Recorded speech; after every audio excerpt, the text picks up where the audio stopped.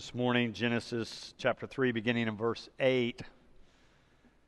They heard the sound of the Lord God walking in the garden at the time of the evening breeze, and the man and his wife hid themselves from the presence of the Lord God among the trees of the garden. But the Lord God called to the man and said to him, "Where are you?" He said, "I heard the sound of you in the garden, and I was afraid because I was naked, and I hid myself." He said, "Who told you that you were naked? Have you eaten from the tree of which I commanded you not to eat?" The man said, "The woman whom you gave to be with me, she gave me fruit from the tree, and I ate." Then the Lord God said to the woman, "What is this that you have done?" The woman said, "The serpent tricked me, and I ate." The Lord God said to the serpent, "Because you have done this, cursed are you among all animals and among all wild creatures. Upon your belly you shall go, and dust you shall eat all the days of your life.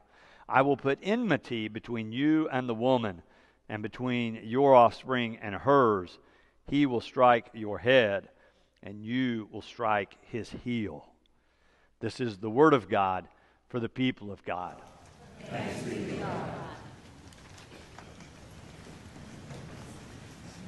So this is one of those classic archetypal stories we have, especially in the early pages of the book of Genesis. The first 11 chapters of Genesis filled with these archetypal stories about humanity, about why things are the way they are. Genesis means origin, so these are stories of origins and beginnings and why relationships with humans are the way they are, why the divine-human relationship is the way that it is. If you begin in chapter 1, you begin reading the creation story. I didn't really realize, maybe I wasn't paying attention, but it wasn't until I was in college that I realized in chapter 2, halfway through verse 4, there's a second creation story. The first one more about order and how God's bringing form out of chaos and putting all things in order, all things necessary for life.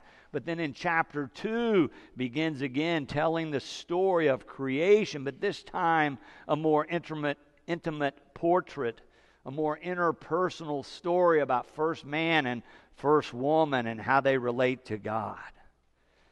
And by the time we get to chapter 3, we're talking about why are we estranged from God? Why separation? Why so much trouble in our lives? Our best Bible scholars do not take these stories as historical, but archetypal. That is, they're about the human condition. They're describing things that are true about all humanity, every one of us. This is a coming-of-age story for humanity. They've been in paradise in a state of innocence, and now they move to a state of knowing or knowledge. They know the difference between good and evil from henceforth. We're all born naked, unaware, unself-conscious. But we move to a place of awareness of self and sexuality, a consciousness about who we are and who others are and how relationships work. This is a story about freedom and responsibility and how well we handle those opportunities. It's a story about trust and distrust in our relationships, especially our relationship with God.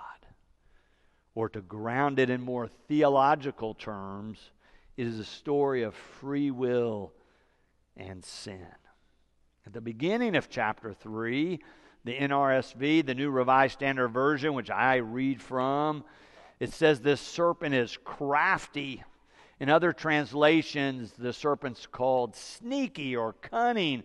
But all of them give us the idea that this serpent's been around the block a time or two, knows a little bit more than first man and first woman, and is going to lead them down a path that God perhaps did not intend. That is, they're tempted. And as soon as the serpent tells them that there's more to know, they want to know. They want to be in the know. You may have had that experience where you heard a little something about somebody else. You didn't have the whole story, but you wanted to know. It's fueled gossip from the beginning of time. Inquiring minds want to know, right? We've had that experience ourselves. These are stories telling us about the human condition and human nature. These are stories telling us about ourselves. That humans have the opportunity to know the difference between good and evil, right and wrong. But what the crafty, sneaky, cunning one doesn't tell them during the temptation is that when you know the difference, you also become well acquainted with guilt and shame. You know the difference between right and wrong. And we have all had the experience where we know the difference. We've been told no, and we go anyway. Kathy prayed about it in the prayer that sometimes we choose the wrong path. And when we're confronted with our own decisions, the story says we hide, that we all hide. Verse 8 and 9, where we began to read, tell us they heard the sound of the Lord God walking in the garden at the time of the evening breeze. And the man and his wife hid themselves from the presence of the Lord God among the trees of the garden. But the Lord God called to the man and said to him, "Where are you?" Again, this is archetypal. God is calling to each of us, asking us, where are you? What are you doing with your life? How are you behaving? Where are you? And the story says that the first man was naked and afraid. Verse 10, the man responds, "I heard the sound of you in the garden, and I was afraid because I was naked, and I hid myself." He begins to be inquired of from God. God says in verse 11, "Who told you that you were naked? Have you eaten from the tree of which I commanded you not to eat?" And that's when humans begin to try to talk themselves out of what they've acted their way into. Maybe you've had that experience too, where you've done something or not done something, but you try to explain it away when confronted. You try to talk your way out of what you have already done. That's what begins to happen here, where the man begins to try to explain what has happened. The man said, "The woman whom you gave to be with me, she gave me fruit from the tree, and I ate." The man takes no responsibility, begins to kind of blame God. "Well, you gave her to me, and then she offered, and, well, I ate, but it's not really my fault." I mean, that's the intent. Can't really blame me. You can't really hold me responsible for my behavior. Maybe you've had that experience, trying to talk your way out of or blame somebody else. So one human tendency when confronted or when we feel guilty is to blame others. Then God moves on and inquires of the woman, "What is this that you have done?" The woman blames also. She says, "The serpent tricked me and I ate." Again, not really my fault. But there's another biblical insight here, is that we can be tricked, we can be deceived and led astray. Others will do that to us. And there's a third insight that I want us to notice, is that when we have been deceived, it leads to enmity, is the word used in the NRSV. It leads to discord or hostility. It leads to conflict. It can lead to hate. It can lead to violence. In this story, it talks about the enmity between the snake or the serpent and humans, and why we kind of have this natural reaction against being close to snakes. But it's not too far a step to also see how this is giving us some insight into how humans interact. And when we trick or deceive or lead someone else astray, It leads to problems. It leads to enmity or hostility or discord or conflict. It can lead to hate. It can lead to broken relationships. We can harm one another. The story gives us opportunity to reflect about all of that and how human relationships work. It's a book I read in the last year entitled The Spirituality of Imperfection. It talks a lot about human relationships and why they break. And at one point, they want to go back to the origins, and they write this about humans. It says, our pain and sorrow begin at the very beginning when we begin within our family.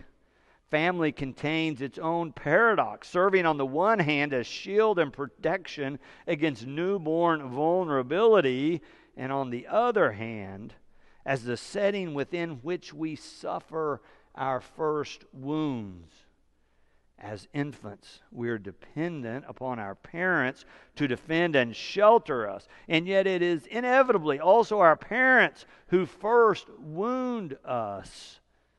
Given our prolonged physical immaturity and the complex dangers of our modern world, those who love us must forbid no as often as they affirm yes. I think you've had that experience where someone said no, and maybe you obeyed at first, but then at some point in your life you decided, I'm going to try anyway. I'm going to go down that path and see what's there, see what it's like. And you follow one of those tempting paths and experience what it's like down that road. Another way to understand what this passage is trying to explain is to understand that we have become, even though part of the animal kingdom, ethical animals. When the tiger kills the antelope, we do not call it murder because we do not believe the tiger has the capacity to reflect or understand good and evil, right and wrong. But we cross a threshold when we come to humanity where we begin to understand right and wrong. Dr. Leslie D. Weatherhead, the great Methodist preacher from the last century, writes about this. I want to read you a few sentences he wrote. He says, in primitive society, rules emerge. If a man steals his neighbor's cow, he's punished by the tribe. The word stealing now has meaning, and stealing does not pay. If he steals his neighbor's wife, the whole tribe rises against him and imposes a penalty because tribal life cannot be made to work without rules.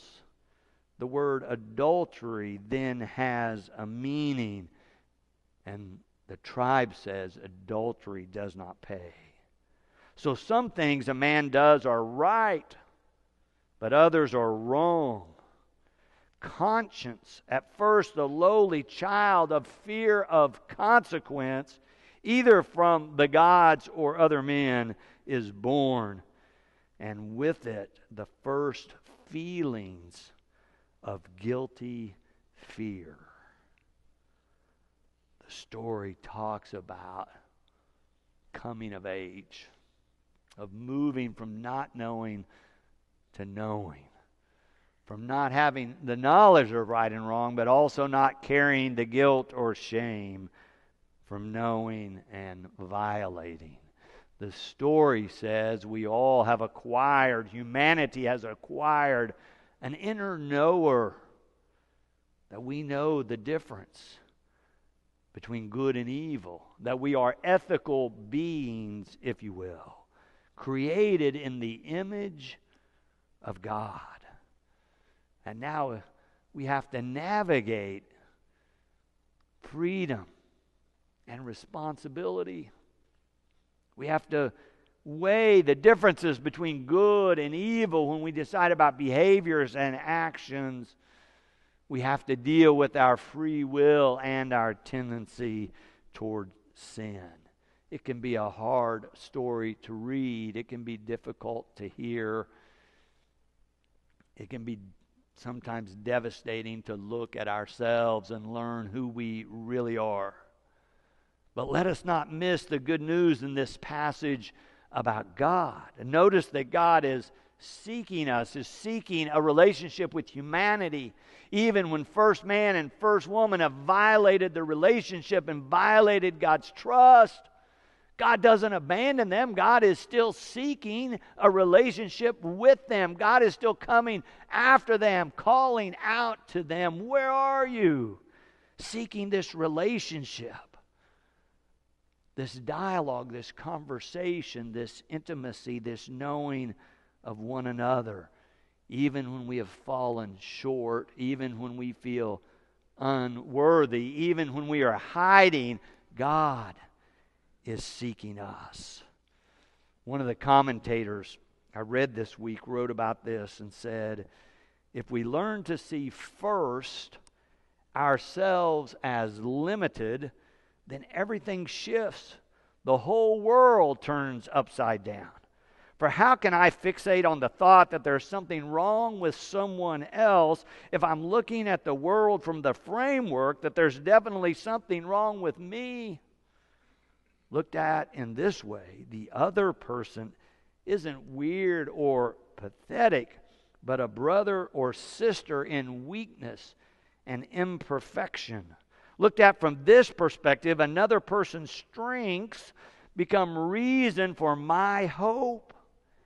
If they could climb above this imperfection, if they could find a way to be strong, then there's hope for me too. In such a vision and in such a place, we can stop trying to conceal our imperfection and therefore our very essence. We can stop hiding. For what is there to hide or hide from when it is our very weaknesses that give us strength and community? The theological point here is that God wants to interact with us. God wants to have this relationship with us even when we are not perfect, even when we are weak, even when we have violated others or violated our relationship with God, even when we're naked and afraid and hiding. The story says God is seeking us. We maybe can see it most clearly in the story beyond where we read. After the story describes pain and trouble and toil, we're going to know as humans. In verse 21 it says, "And the Lord God made garments of skins for the man and for his wife and clothed them." They are naked and afraid and hiding, and God comes in and provides for them. God provides clothing, wraps them in care, gives them some security, if you will. God stays with them even in their moment of weakness, but certainly in their moment of need, God provides. They're going to have to leave the garden of innocence. They're going to have to make their way in the world. But God does not abandon them. God goes with them, and God provides for them. A biblical theme we should cling to forever, no matter what we have done or left undone, no matter what we've done right or done wrong. God wants to be in relationship with us. God wants to be in relationship with you. God knows you need help, and God is ready to provide it. God calls, "Where are you?" How will you answer? Amen. And thanks be to God.